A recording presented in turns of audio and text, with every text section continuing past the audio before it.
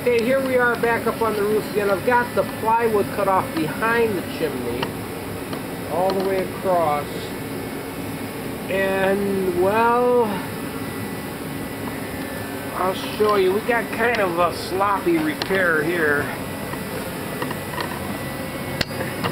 No doubt this board here probably split when they were probably trying to take it apart. And what I think I'm going to try and do is rip it the same width all the way down. You can see another section down here, right there, right here, that has split out as well. So it's uneven.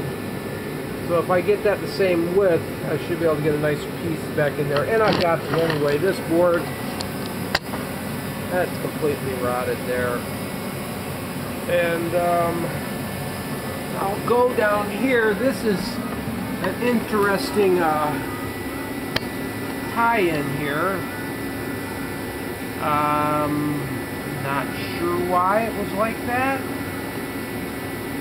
but we're going to square it up and put that back together straight, and then have a nice repair there and a good nailer. Here's something that was a little, must have been in a hurry though, I'll tell you what. Maybe it was going to rain or something that day, but this here, that's some of the original shingles right there. That was underneath the plywood. That didn't even get pulled up. So, yeah, when we got down to the chimney here, it might have just been, oh boy, we don't want to mess with this. So, that's good. That's all good. We're going to get it fixed up right and square this off. These couple boards here, I still haven't decided if I'm going to take them off or not. They're not that bad, but wouldn't be that hard either.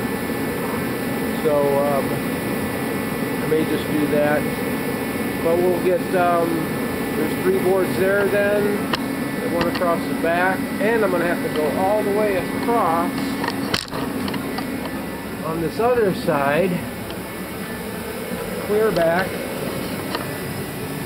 I'll probably just go right out to the end of the overhang. Probably it's another 2 feet out past the tent.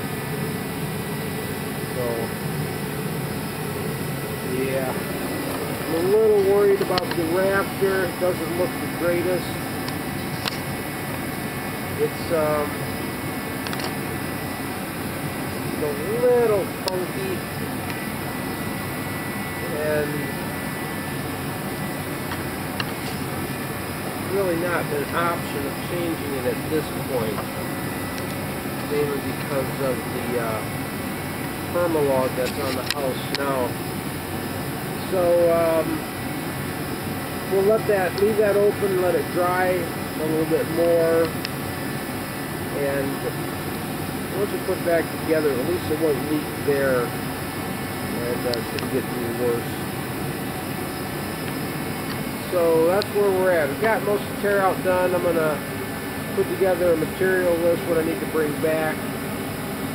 Then we start putting it back together. And then I'll build the saddle up behind here and start flashing and all that good stuff. So more movie making.